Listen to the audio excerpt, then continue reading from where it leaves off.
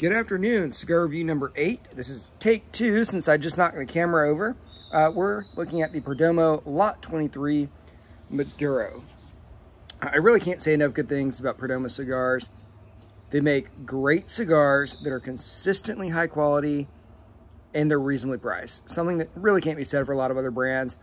They're very common. They make 10 million or more a year, might even be 20 million. They're just flat out great cigars. The Lot 23 Maduro is exactly the same as far as the filler and the binder. The only thing different is the wrapper. It's supposed to that normal Connecticut wrapper that most of them have.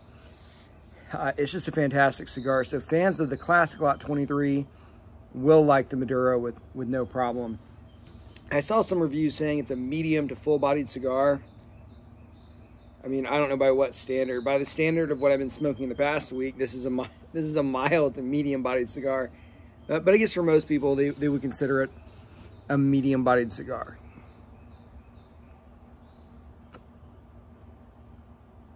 As far as the cigar itself, it's excellent, right? It burns well, lights well, draws well.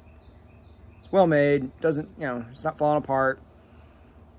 And it's got some notes of chocolate. I definitely get leather on this one as opposed to some other cigars. Maybe a little nutty flavor, even maybe peanut. It's just high quality. It does have a pretty powerful cigar smell, which is kind of odd to describe, but this is definitely one where if I smoke this inside, there's no hiding that 6 hours later. You definitely smoked it inside. But it's a really good cigar. I love the Perdomo brand, mostly because of the story of their family. It's so interesting. So the Lot 23 refers to a kind of virgin plot of land that they found in Nicaragua. Supposedly had great soil, and that's where they grow these to this day. Nick Perdomo Sr. and his son, I guess Nick Jr., found the lot, started making cigars there in 2000. They actually started the brand in 1992. But the Perdomo cigar story goes way back further than that. So Nick Sr. Worked in Cuba. He worked for Partagas. He worked for H. Upman. I think he was executives, pretty high up in both of those outfits. Then when the dictatorship under Batista started, he fled. Right? I think he got shot even. He fled Cuba, made it to America under like the Uruguayan embassy visa program or something. And he actually got a job as a janitor at a mental hospital. So right, he goes from Partagas executive to janitor in mental hospital. But Cuban people work really hard, so he worked his way up, owned a big contracting company. His son, Nick Jr., ended up working as an air traffic controller.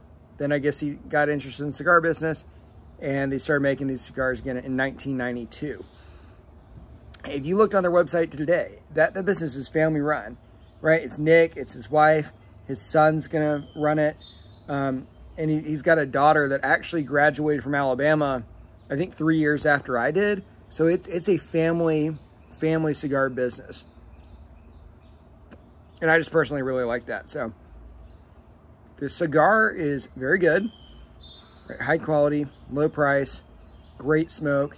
And it's a really interesting family story. And even though they're a massive company, their cigar factory, I think, is 88,000 square feet. It's the second largest in Nicaragua. Even though it's a big company, I do feel like I'm supporting a family business a little bit more than I do if I'm buying, something that's owned by, General Cigar Company. But again, that's cigar review number 8, and thank you for watching.